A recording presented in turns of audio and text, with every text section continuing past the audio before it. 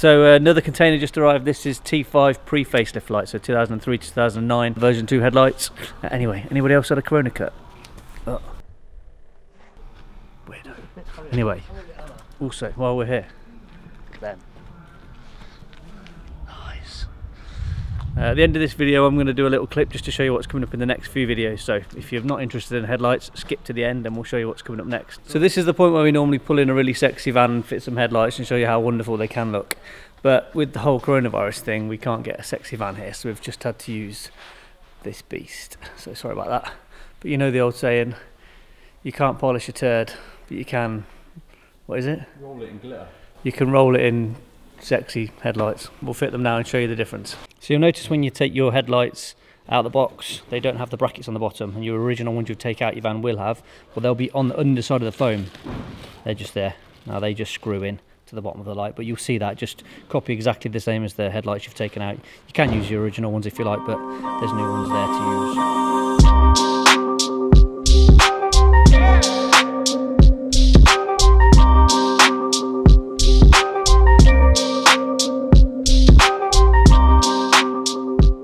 So that's both lights fitted, so we've fitted a chrome on this side and a black on this side, and we'll just take you through some close-ups and show you exactly how they work and what functions they have. First up, the chrome with no lights on. Now these seem to really suit silver vans. The van that we put them on the first sample set was silver and they just looked really well. There's the black one. Again, the exact opposite, all black with the clouded diffusers, so the dots aren't as visible. Same again over there. Now, as I'm sure you'll know, the early T5 doesn't have a DRL feature. So when you put the side light on, the light bar becomes the side light, and then the dip beam, and then the main beam, and then the indicator. So that's the chrome one. And then if we go over to the black one, so that's your side light, and the main beam, and then the indicator. So that shows you the difference between the black and the chrome. Like I said before, the chrome seems to work really well on silver vans and lots of people that have got other bits of chrome detail in their van. The black no doubt will be the most popular because it always is on all our versions of headlights.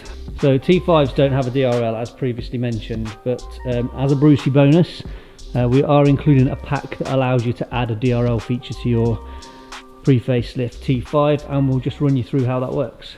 So in the box with your new headlights will come the instructions on how to wire up the DRL power pack to give your pre-facelift T5 a DRL function. The instructions are there, but we'll try and run you through quickly in the video how to do that. Okay, so we'll show you how to fit the DRL power pack. Now we're just going to fit it roughly in this because it won't be staying in, but ideally you want to run all the cables nice and neatly, but for now we'll just do it for illustration purposes and for the sake of the video. So the first thing to do is take your fuse out of here. So next up on the power pack, you'll see you have this little red DRL wire, and you'll find the other end of this on the back of the headlights, the male and female connection there, so just connect those two up, and then obviously repeat the same again on this side. Next, connect the battery negative to your battery, and then repeat the same again with the positive on the positive side of the battery. Then that's it installed. So then you want to tidy this up. It comes with fittings. You can attach this and put this out of the way and tidy all your cables and wire up and cable tie up what you don't need, and that's it installed. And then we'll just show you how to set it up. Okay, so once that's all set up and neatly packed away, unlike our one, but get the gist. Put the fuse in. The DRL will start to flash. It should flash 10 times. So then wait for up to 3 minutes and it should flash again 3 times. Okay, so that's the DRL power box fitted now. So if we just turn the engine on, you'll see the DRL will come on after a few seconds. You have to excuse the noise of the engine. So they're both on now. And then if you go to side lights, you'll see they dim slightly by law. That's a legal requirement. And then put the indicator on. And the same again over on the chrome one. Indicator on. Now when you turn the engine off, and you exit the vehicle, the DRL will stay on. So it can stay on for up to a couple of minutes. It just depends on the voltage in the battery. But they do go off just like a follow me home light, I think they call them. What do they call it? Coming home light. So that's it, that's the T5 2003, 2002, 2009 lights all fitted. As you can see, even this turd of a van looks good. Now, unpopular opinion with lots, I'm sure, but stop fake lifting your vehicles, people. If people would fake lifted all the early bays to late bays, they wouldn't be worth the same money. In years to come, people will be looking for these, and these will be worth more because they'll be the original look instead of a facelifted one. And now it's possible to make your early van look nice with some sexy lights. My opinion, many will disagree, but there we go.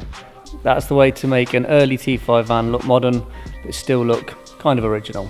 So as I said at the beginning of the video, it's just an idea of some videos we've got coming up. So today we've just taken delivery from Powerflex of the adjusted deletes. So these are designed to work with B14s, and there's also a version that's designed to work with most of the types of coilovers with the right dimension. We're going to be doing a video on Mikey's van to give you an indication and some ideas on how to get your vehicle lower if you want to, the way that we do it, the professional way to do it, where needs cutting, where needs sleeving, where we'd use the adjusted deletes. We'll use Mikey's van as an example, but the same should apply for lots of other types of coilovers. So that's one video coming up. We also have a video coming on this awesome bit of kit. We'll go through that in some more details, but this was dropped off to us earlier in the week. This is going in the back of the 6.1. Storage system, becomes a combi bed, becomes a bulkhead. Really well engineered, looks like a great bit of kit, but we'll show you how to fit one and show you how usable it is. We also have a quick and a short video coming on how you do sun strips, solo suspension sun strips, Transporter HQ sun strips, different depths. Mikey's gone for the deeper version, I've gone for the shallower depth one, but there's plenty of videos out there, but people have asked us whether we can do a quick video on how to install these, so that one will be coming up soon. And also we have a video coming up on soundproofing. We were in the process of stripping down and soundproofing and insulating the 6.1 with the Dodo mat range, but that is partly done. But that's coming up soon. It's very nearly finished, but we're just waiting for Blake to come back to finish carpet lining. But that's another video. We're going to be taking through the steps on exactly how many sheets you use and exactly how many rolls of insulation we'd use, where we would insulate it. We've kind of gone all out on this one, so it'll just be a guide on what we think you would need to use on your van. As always, thanks for watching.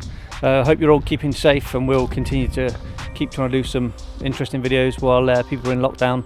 Hopefully things will start to return to normal shortly as soon as things are safe, and we'll start having customers back in and doing some fitting work.